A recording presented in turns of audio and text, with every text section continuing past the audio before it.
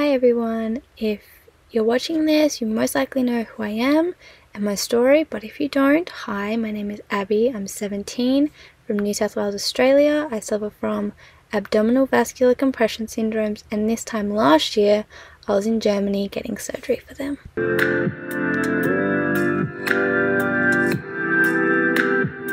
Okay, so today I'm going to be sharing with you my German surgery experience and also my 1 year post-op update, plus answering some questions that you guys left me on Instagram.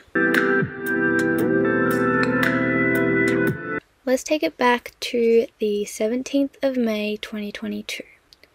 We had flown to Germany and I was having an ultrasound done with Professor Schollbach in Leipzig, Germany. This ultrasound took 2 hours and was done laying down fasted, sitting up fasted, standing fasted, and then repeated those 3 things after eating and having a sip of liquid. After this ultrasound was done, I was diagnosed with hypermobile Ehlers-Danlos syndrome, severe lumbar lordosis, severe May-Thurner syndrome, strong pelvic congestion syndrome, massive and uncompensated lordogenic left renal vein compression, also known as nutcracker syndrome, median arcuate ligament syndrome, also known as MALS, orthostatic ptosis of the right kidney, orthostatic perfusion compromise of the right kidney aggravating the pelvic congestion syndrome, splenic vein compression, severe SMAS syndrome, also known as superior mesenteric artery syndrome, compression of the right common iliac vein by the protruding invertible discs L4 and L5, compression of the inferior vena cava. After the ultrasound was finished, we started heading towards Dusseldorf by train. I had 1 night in Dusseldorf before I was then admitted to Clinic Belle Etage on the 18th of May 2022, undergoing surgery on the 19th of May. During this surgery, I had a MALS resection done. I had a 20mm PTFE graft placed around my left renal vein, a 16mm PTFE graft placed around my left iliac vein, and my right kidney was pinned to my 11th rib as it was dropping 9.7 centimeters when I would stand. The surgery went for a total of 8 hours, and when I come out from surgery, I had a drainage tube up my nose and down my throat into my stomach. I had 3 drains in my stomach, 2 on the left side, 1 on the right side. I had a catheter in, and I had an epidural catheter as well. On day 1 or day 2 post-op, I had the drainage tube removed from my nose, which I was very happy about. And shortly after, the drainage tubes started coming out one by one. However, one of them was taken out too early, causing a lot of leakage and issues, but it all ended up fine. Some of the things I remember from Clinic Belle Etage was the first time I stood up. The physio had come into my room about an hour earlier and had me sit on the edge of the bed and sort of move my feet around just to try to get some movement into my legs and my body. And they said that the next day would be when I walked for the first time. But about an hour later, I remember 2 of the nurses coming in and having me stand up and walk to the window. During this process, I remember them yanking on my catheter, which was extremely painful. My mum had to hold me up because I was basically felt like I was going to collapse. I was very weak. I was very dizzy. I couldn't really see. So that was a little bit weird because the physio had said not to do it today, but the nurses sort of just took over a bit. And considering there is a bit of a language barrier, it was a little bit hard to communicate that with them. The clinic has its own cafe downstairs where my parents were able to get meals from each night brought up to the room. You get 2 meals, but because I couldn't really eat, my mum and my dad both would have the meals. I had surgery at the same time as 5 other people. There was 2 from New Zealand, 1 from Iceland, and 2 from the US. So we all sort of hung out in what was called the party room, which was just one of the other girls' rooms, which I think really helped me mentally, just gave me people to talk to and other stuff to think about. I remember the physio coming in every single day, twice a day, to take me for a walk around the clinic, which was very nice but very hard. I don't think anyone realizes how much you use your stomach muscles in your everyday life, but it was incredibly hard to just walk one lap around this little ward. I can't really remember every day in the clinic, as it was what seemed like forever, but on day 7 I remember being relieved that I'd finally found a comfortable position to sleep that night. I was so happy that I was comfortable. But then I needed to go to the bathroom, and when I returned from the bathroom, I remember laying down and being in severe pain. I remember crying for the whole night, shaking, needing epidural boluses, which is where they would push epidural faster, I guess. Skipping to the next week, day 13, I had a nurse come in to give me my next epidural dose into the machine, and when he did it, he didn't push the air out of the tube like I'd watched all the other nurses do, and I didn't really think anything of it. And then after he left, the machine started beeping saying alarm, and then there was another word under it in German, which I obviously could not read. And I buzzed the nurse back in, and he silenced the alarm and walked back out. And we're like, okay. About 5 minutes later, it started going off again, and we buzzed him back in. He pulled it out, sort of squeezed the air out of the top, and then connected it back and walked out again. And then about 5 minutes later, it happened again, and I buzzed them in, and this time a different nurse come in, and she checked the line. So the epidural, there was a green circle that was sitting around here, and then the tube went over my shoulder and was going up my spine, like up my back. And she looked at all the tubing leading up to this green circle point, and she just said, "Air, bubbles, not good." And instantly, like, took the epidural out of the machine and started squeezing half of it into the bin before reconnecting it and draining what was in the tube into the bin as well. Because basically they had almost sent air bubbles up my spine, and it was just that this little green circle, I don't know what it's called, had stopped it. So I remember being in severe pain for about 3 hours afterwards because I'd had a break of no epidural. So that was incredibly painful. So eating in the clinic was actually very strange to me because Professor Searman would constantly say only 9 teaspoons per sitting. So I could have 9 teaspoons of whatever I wanted, and then had to wait several hours before having another 9 teaspoons of anything. And there was this one day my mum had gone down to the shop just up the street and brought mini sushis. There was 9 mini sushis in, and I mean like this big, in this little pack, and my mum placed it in front of me and walked away.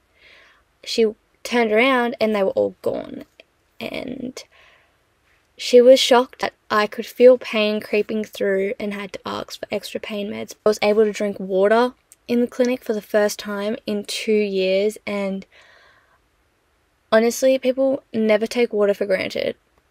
Like, I really thought that it was such a great sign that I could finally drink water again, and it seemed like such a big achievement at the time. I'm going to jump to the day of discharge, where my epidural catheter was removed in the morning which normally that's removed on about day 7 or 8, but mine was kept in until the day of discharge.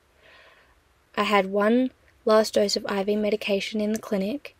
The night before discharge, I had expressed to Professor Sandman my fear of pain management after leaving the clinic, and he made it very clear to me that they have a very good management plan and that he was leaving a list of medication at the nurse's desk for them to have organised in the morning. Now, the next morning when I was discharged, there was no medication list to be found.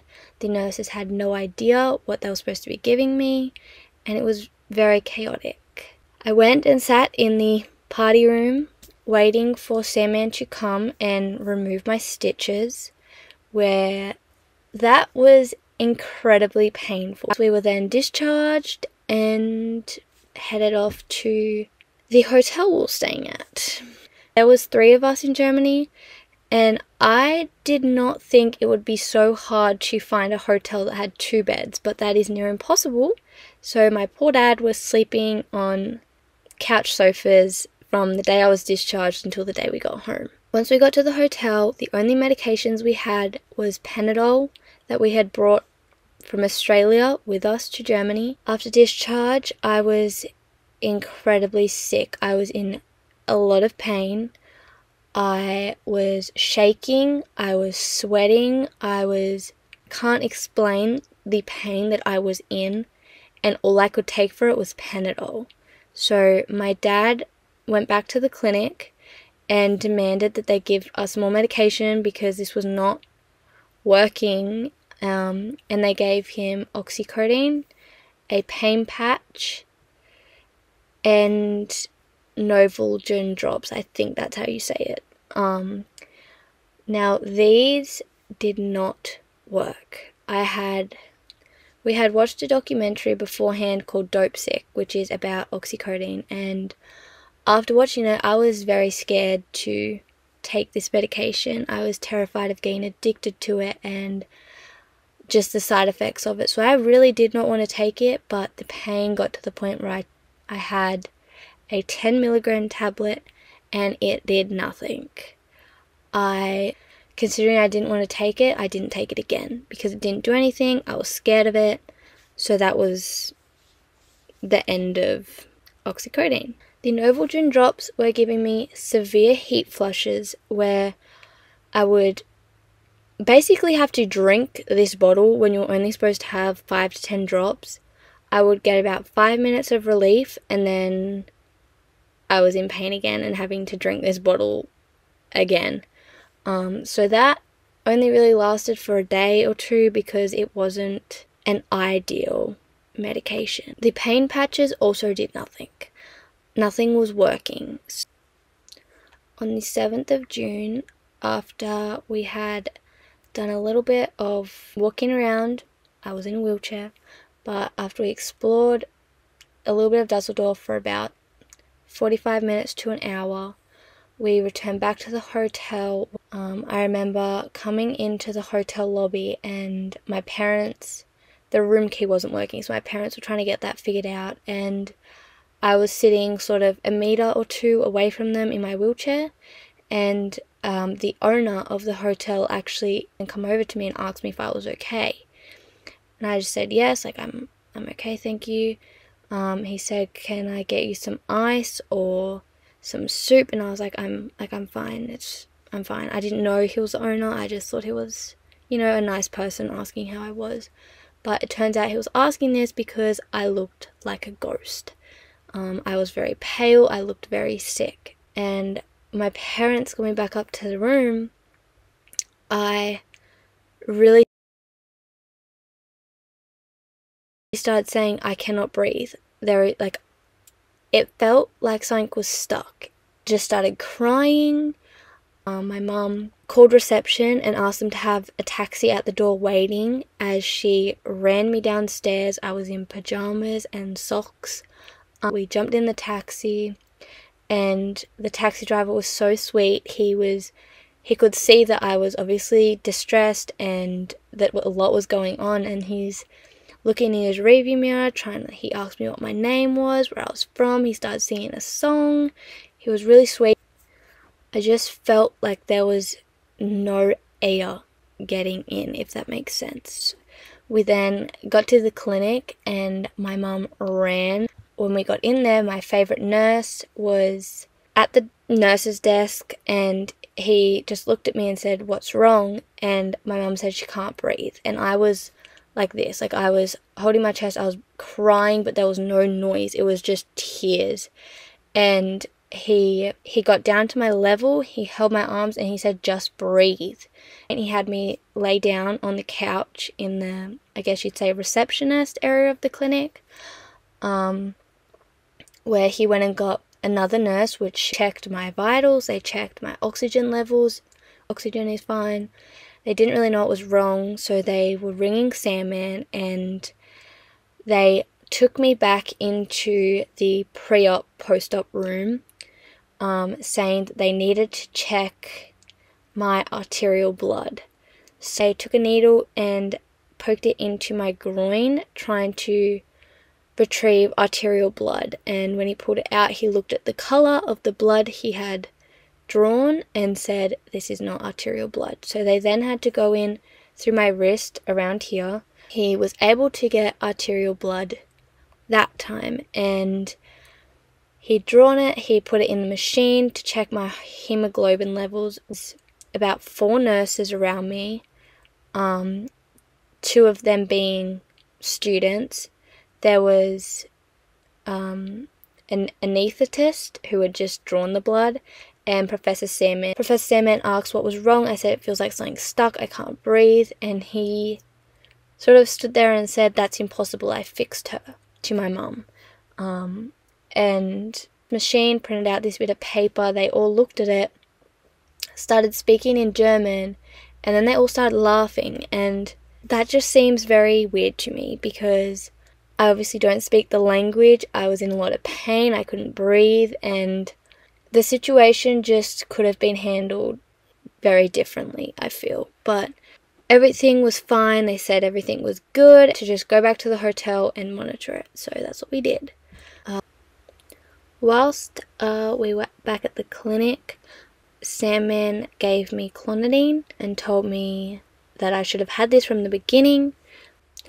The next day we went on a day trip to Amsterdam. As soon as we got off the train in Amsterdam, I looked at my mum and I said, "It's happening again." Feeling of not being able to breathe was slowly starting again. But we'd just gotten here, I was trying to just ignore everything around me and just breathe.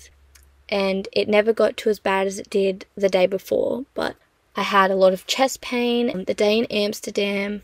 Personally, I did not enjoy Amsterdam. It was raining when we went there. I was in a wheelchair, like I said, my parents trying to push me. Amsterdam is all cobblestone, so every bump we hit, my stomach, which was full of fluid, was like bouncing pretty much, and it really, really hurt. It was raining, it was quite miserable, so we honestly just went to a movie theatre and we just watched whatever movie was on next. The movie theatre was very nice. That was sort of our day in Amsterdam, and then we jumped back on a train and went back to Dusseldorf. And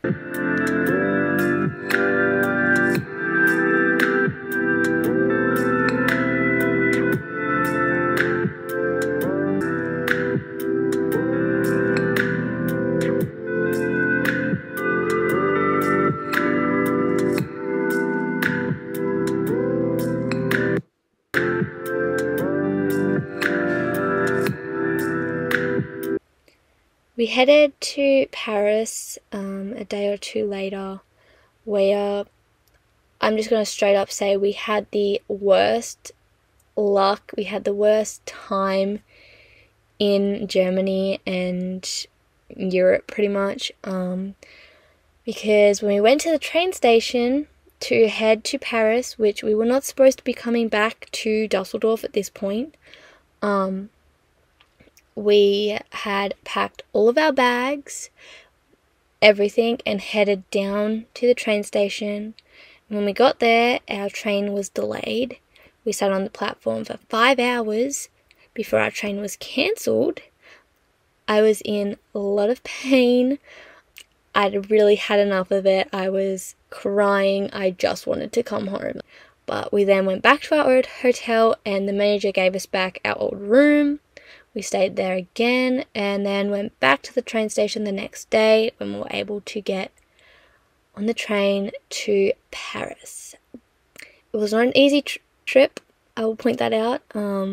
They stuffed up the tickets. It was a lot. It was chaotic. It was not fun. We then, in Paris, we went on a river cruise. We went and saw the Moulin Rouge. We've seen the Eiffel Tower.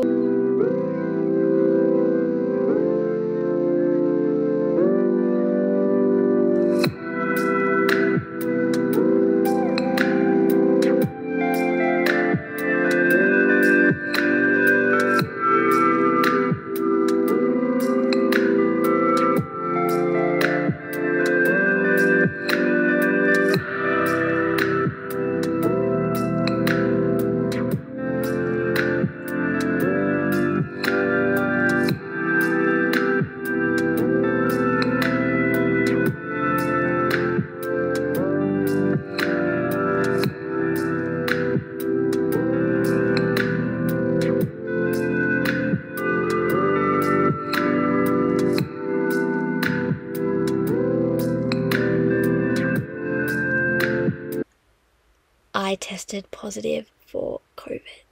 I had been having severe chest pain where the only way I could explain it is it felt like contractions in my chest. I would be sleeping and 5 minutes later wake up screaming because my chest just felt like it was crumbling. Like I seriously don't know how to explain it, but that was happening so much.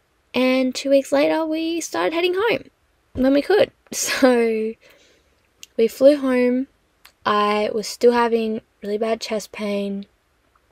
And when we got to Melbourne, we drove to my grandparents' house in Deniliquin, where they were not there, just to make sure that we weren't going to bring anything home to my family. We stayed in Deniliquin for 2 nights. Honestly, up until this point and everything else I've explained, I was on clonidine. I was basically asleep for a lot of this time. I would, for instance, if we went to a restaurant, I would take clonidine, eat a little bit, and then be knocked out in this restaurant because that's what clonidine does to you. So a lot of this is honestly a blur. I have missed so much, and that was my Germany experience. So basically, to put into a conclusion, I did not like Germany. I did not like Europe. Yes, it was most likely because of my situation, but I was not a fan. I cried a lot. I really wanted to come home.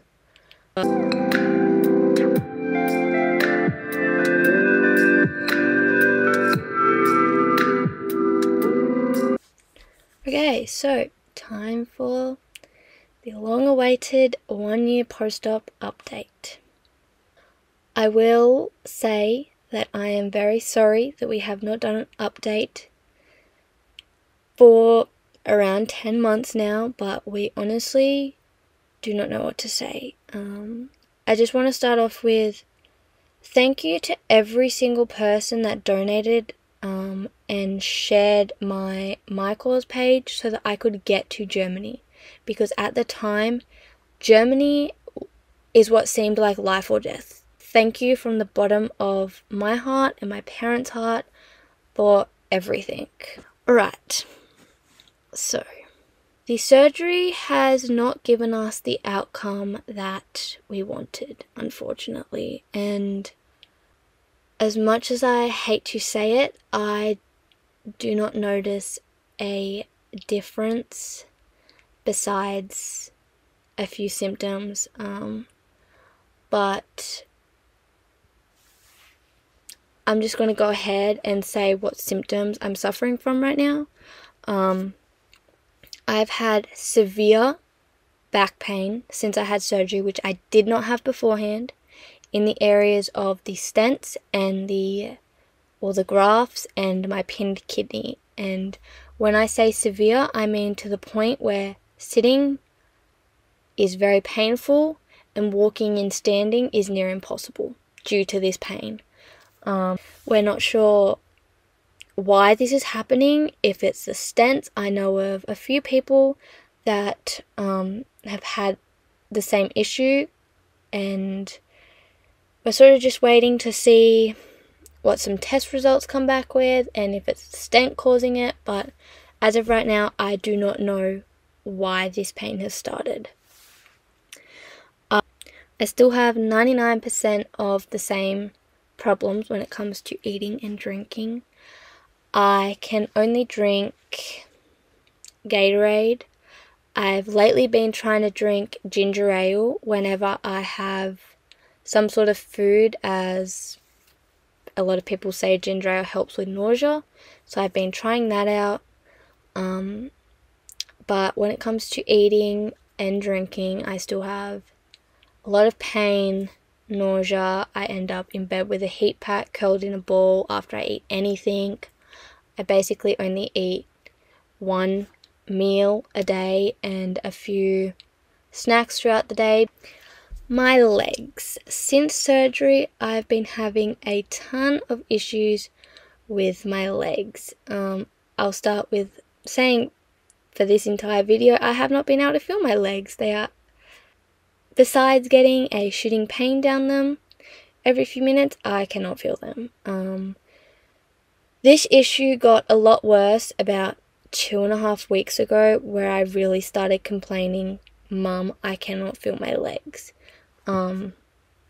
About a week ago, I stood up to take our dogs outside to go to the toilet, and I looked down because my legs felt like they were on fire, and that just felt like there was a lot of pressure. And when I looked down, my veins were bulging out in my feet, which you have not been able to see my veins for the past 3 years because I've been dehydrated, and these veins were bulging out, my feet were red, everything was hot, and normally my legs are freezing cold, but they were burning hot, very painful.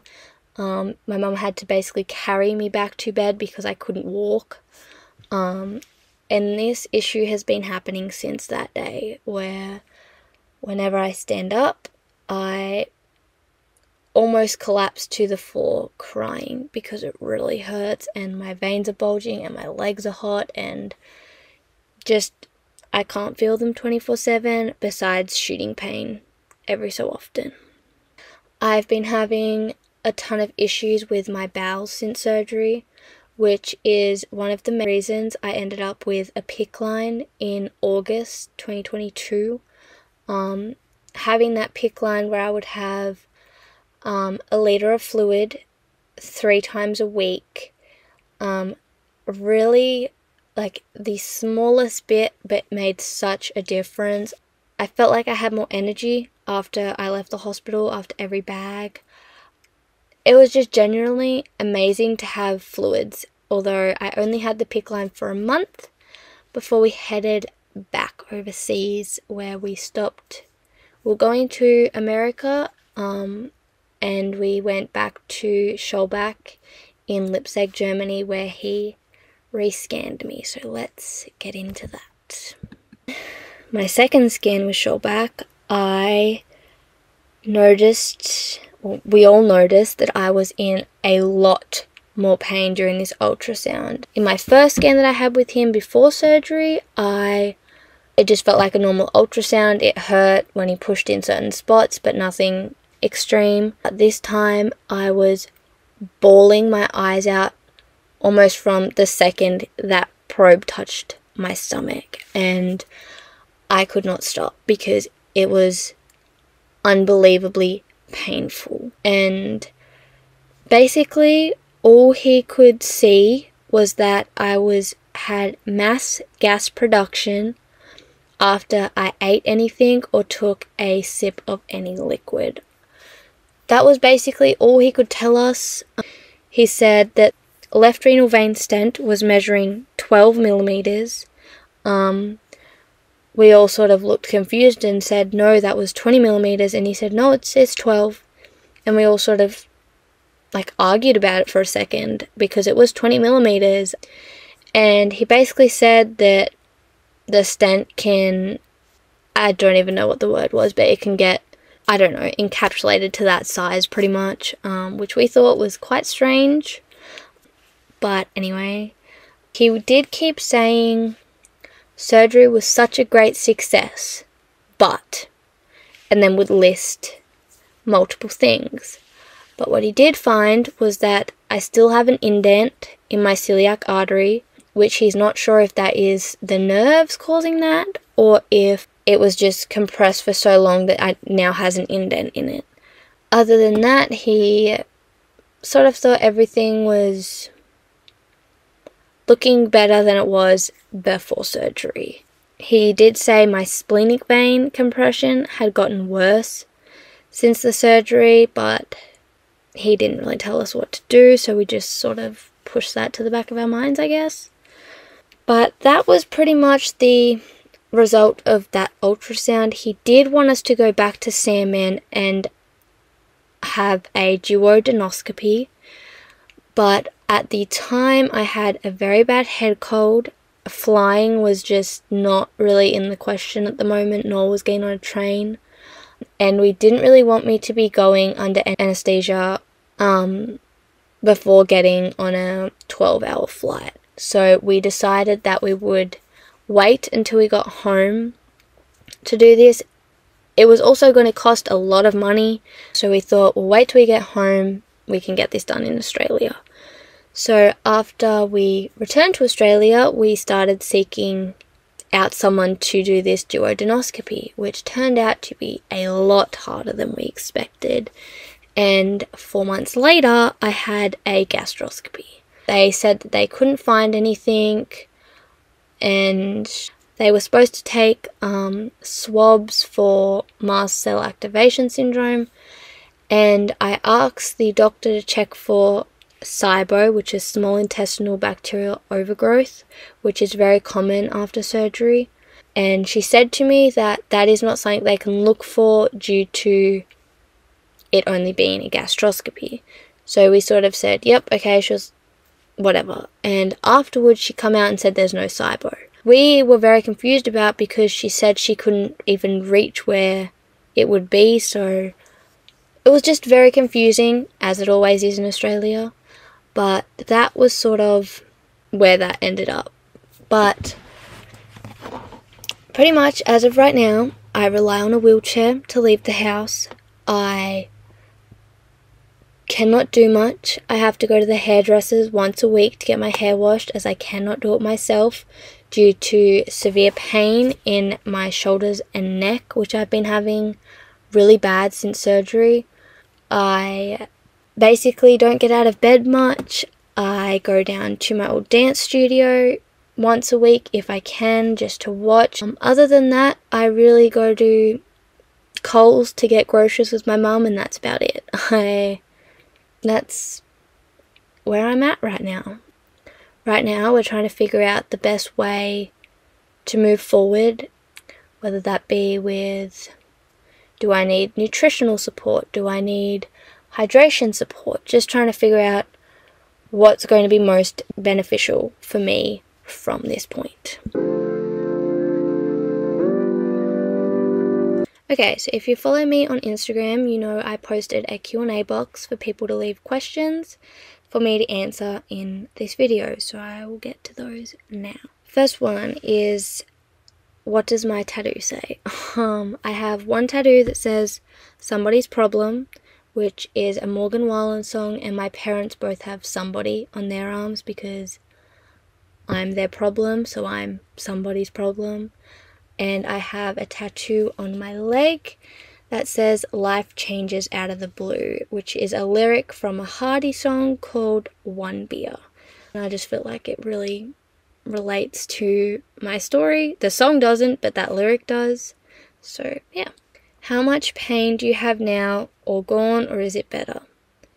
like I sort of said before, no, my pain is not better. It is a tiny bit worse in some aspects, but unfortunately not. I still have a lot of pain and basically no quality of life still. When did you realize you were sick? I realized I was sick the day that I'd been having a lot of blood noses. I couldn't look at screens. I'd been having a lot of these weird rashes. On this one day in particular, I was laying on the couch and asked my brother to help me up. And when he pulled my arm, I fell to the floor screaming because it just felt like the world was collapsing. My ears were high-pitched ringing, my vision was gone, my head was pounding, my heart was pounding, my legs felt weak. It literally felt like my world was collapsing. That was sort of the day that I realized that something was wrong. What's your next step? Honestly, I don't know. As of right now, I had 3 days of testing this week. I had a gastric emptying study small bowel series done. I had an ultrasound and I had an MRI done. And we'll just sort of see what comes from that and make a decision from there, really. Can you do a day in the life on TikTok? I can. However, my day consists of me laying in bed. I will try and do a day in the life on TikTok when I know I'm going to be doing stuff, because otherwise you'll literally just be watching me lay in bed all day. What's one thing you would do differently if you had to redo the last 3 years? Everything, I think. I would have, first of all, found out what virus I had when I first got sick. Everyday viral infection is what caused all of this to happen, so I would love to know what that virus was. And I would have fought harder for nutritional support in 2020 and 2021, because I feel like a lot of this could have been avoided if I had had adequate nutrition from the beginning. But I try not to dwell on what I could have changed, because I did not know this was going to be my life. I didn't know what to expect, so yeah. Was the surgery painful? Yes, it was. It was extremely painful. I was on pretty good medication whilst I was in the clinic, but it was still very painful. It was an open abdominal surgery, so any open surgery is going to be very painful. But who all travelled and where were they able to stay near you? Okay, so my mum and dad travelled with me to Germany. My mum stayed in the clinic, so in Clinic Beletage, in the rooms, there's 2 beds. So there was one for me and one for my mum. My dad was staying at a hotel just down the street and would come to the clinic every day, all day until it was night, and would head back to the hotel. However, on the first weekend that I was there, so on the first Friday night I was in there, the night nurse actually brought in a 3rd bed for my dad. So my dad was able to stay with us for the weekend because I had no new patients over the weekend. So that was really nice, having like the 3 of us all together. But then on the Monday they had to take that bed back out and my dad was back at the hotel. Did you physically prepare your body prior to having surgery? Fluids, therapy, etc.? No, because I couldn't. I think if I had have had a PICC line for fluids or something like that for having surgery, I think that would have made a difference, because my body wasn't prepared for it. But, you know, in Australia, for me, it is very hard to find help here. So it sort of just wasn't really an option at the time. But yeah. What are some of the everyday activities you struggle with? All of them. I struggle with showering. I struggle with just walking around the house. I struggle with eating. I struggle with sitting in a car. You wouldn't know it, but right now I'm in severe pain. I struggle with basically everything. I can't do any jobs for my parents. I can't put the washing on the line or anything. I sort of just stay in bed like a couch potato, just because that's all I can really do. What would you say the essentials are when having surgery? Ooh. I would say a small fan. Oh my lord, do I wish I had a small fan. I found it surgery to cause a lot of heat flushes. It was not very pleasant. I really wish I had a fan. I'd say a nice soft blanket, because honestly they're just comforting, comfortable, just makes it feel a bit more like home, I guess. A pillow or a like stuffed animal to hold against your stomach whenever you stand up, sneeze, cough, basically do anything for the first few weeks to months after surgery, because those things are very painful. I personally brought my childhood teddy. It was just a comforting thing. I feel like no matter how old you get, having something to comfort you in such a stressful situation is quite important. I would also say I brought pictures from home that I'd printed out and stuck them on the wall just to make it that homey feeling. I had photos of everyone that I knew I was going to miss when I was away, so close friends and family, pets, just sort of stuff that I knew I was going to miss and want to look at. So I did that, which I think was really nice. Yeah, I think just finding stuff that makes you comfortable is really essential. What was the most memorable part of your experience? Well, I'd love to say just coming home. As you can tell, I did not enjoy my trip with COVID and all the troubles that we ended up having and our bad luck. I'd say going on, probably just seeing the Eiffel Tower with my mum and dad was special. I was in a lot of pain at the time though, so I was sort of a bit out of it, but I feel like it was just a special sort of moment. But most memorable part would have to be coming home. Do you ever regret getting the operation? Would you do it differently if you could go back? Okay. This is hard for me to answer because we made the best decision we could at the time with the information that we had. However, with the information that I now have, I wouldn't have gone ahead with the surgery. I try not to regret it because at the time we thought this was going to change my life, and it did, just not in the way we wanted it to. If I could go back though, I would have gone and had testing done and then done some more of my own research and reached out to some more people before deciding to ultimately go ahead with the surgery.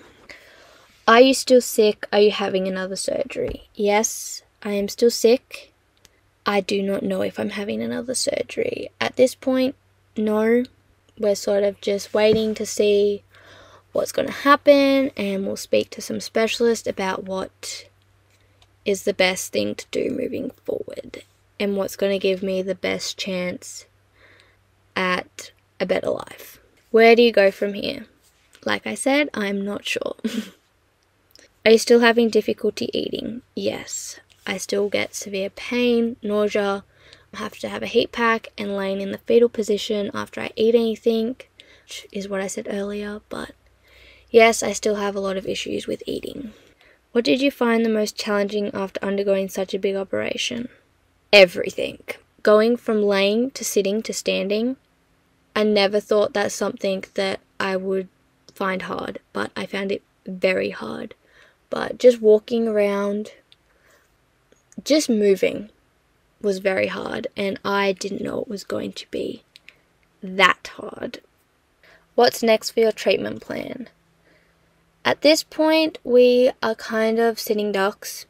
We are just waiting for instructions from my dietitian, from my GI doctor. We're finding it very hard to find a doctor to help us, but we're trying. How are you feeling now? I feel as though I am stuck in a body causing me pain 24/7. Did your Germany surgery help you at all? I don't know how to answer this, to be completely honest. I want to say it did. I really do. But it's very hard for me to see any positives when 99.99% of everything I'm going through isn't positive. But how did your symptoms change after surgery? Like I said, I got new back pain, which I'd never had before. Most of my symptoms sort of stayed the same. I'd say I had about 3 months of relief whilst I was on clonidine before I started noticing that I was in all of the same pain again. What was the process of reaching out and consulting with the German doctors like? After we discovered Professor Sandman and Professor Schollbach, my mum had sent an email to the both of them explaining my full story. At this point, I had been diagnosed with MALS, and a radiologist had found Nutcracker syndrome on a scan of mine, but the doctor completely dismissed it. So I say I had MALS and Nutcracker, gastroparesis and POTS at the time Mum sent these emails, and they both replied within an hour or so saying what they could see on my scans that we sent, and from that point it was kind of just going back and forth about appointment dates and cost, and next thing I knew we were there. So they were very easy to communicate with about getting there and appointments and the surgery itself. What are some comments you hate getting from people? This is a big one.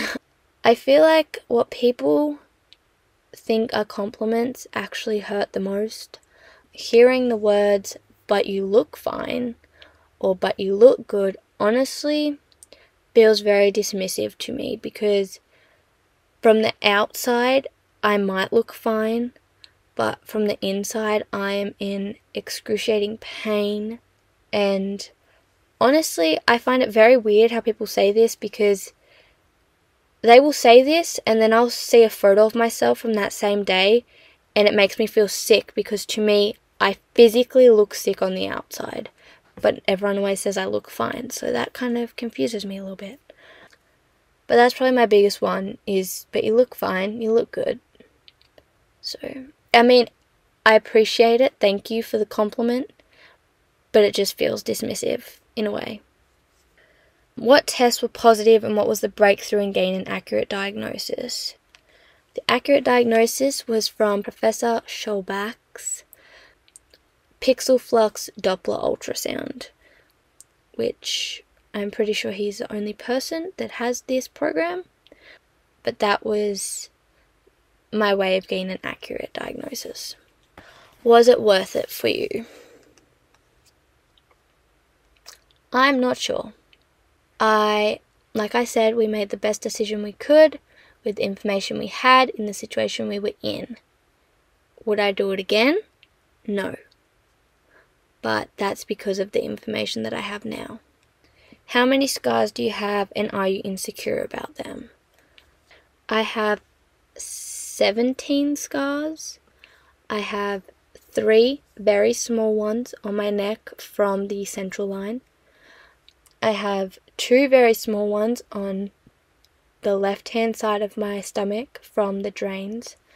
I have one on my right-hand side from the drain. I have another one above that from where they went in to pin my kidney. I have my midline scar is 24 centimeters long, which is 9.5 inches, and it has 2 small scars from the stitches along the side of it, all down it. One from my PICC line. What is your remaining issues? I think I've covered that, but basically I just eating, drinking, walking, standing, sitting. Not a question, just absolutely adore you. Thank you. Are your doctors considering a feeding tube? Honestly, I have no idea what my doctors are considering, because they're not very good at communicating. We're sort of just gonna wait and see what happens and see what they decide to do. I think now it's just a waiting game. Do you still have gastroparesis, or was it SMAS/Mow's symptoms and you didn't know it yet? Yes, I still have gastroparesis. When we first saw Schollbach, he said, you don't have gastroparesis, it's just SMAS, your duodenum is compressed to 1.3 millimeters, so that's where your gastroparesis symptoms are coming from, but it's not gastroparesis. However, once we returned home from Germany, they did another gastric emptying study, which showed that yes, I still have gastroparesis. So, yes, I do. What helps you deal with pain? Music is a big one for me. I cannot express how much Morgan Wallen and Hardy music has gotten me through. Literally every painful moment, every painful test, their music has got me through it. Other than that, my dog helps me a lot. Yeah, that's pretty much it. I know you have been to Professor Schollbach again. What did he say? What's wrong with you? I think I've covered this, but basically he couldn't give us too much information besides he could see that I had mass gas production from food and water. However, the gastroscopy that was done says that I don't, so we're kind of confused about that. What conditions, diagnosis are at the top of your list to pursue right now? I don't know, because I don't have a name to my issues. I think right now my doctors are focused on helping the pain with pain meds, which I'm not keen about. But I think we're just trying to figure out if nutritional support is going to help, or hydration, like I said, just trying to figure out what's going to be the best option. Do you get the same symptoms every time you ate, or did it come and go? I would get the same symptoms after everything I had to eat and drink, and that still happens now. So no, it does not come and go. The last one is, would you recommend going to Germany for surgery? I have mouths and heard mixed experiences. I just want to say that every person is different. My outcome is going to be different to your outcome. To put into perspective, the 5 other girls that I had surgery with are doing much better than I am. So every person's different. One surgery is not going to work for every single person. Every body is different, which means that every outcome will be different. So it's hard for me to answer that question, but I will say that Professor Schollbach's ultrasound is life-changing. However, make sure you really do your own research and get multiple opinions and speak to multiple different doctors and people before you really make a decision. But whatever feels right to you is what I think you should do. That is it. I really hope this video made sense. There's a lot that I missed because I've tried very hard to block out most of my experience, so I'm not really trying to relive it all, but that's the most of it, and thank you for watching.